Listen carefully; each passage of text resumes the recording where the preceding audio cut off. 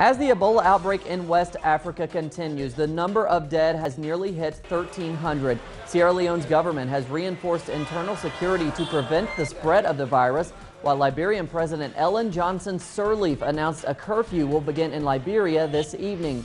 Sirleaf hopes the curfew will decrease the risk of contamination in the country.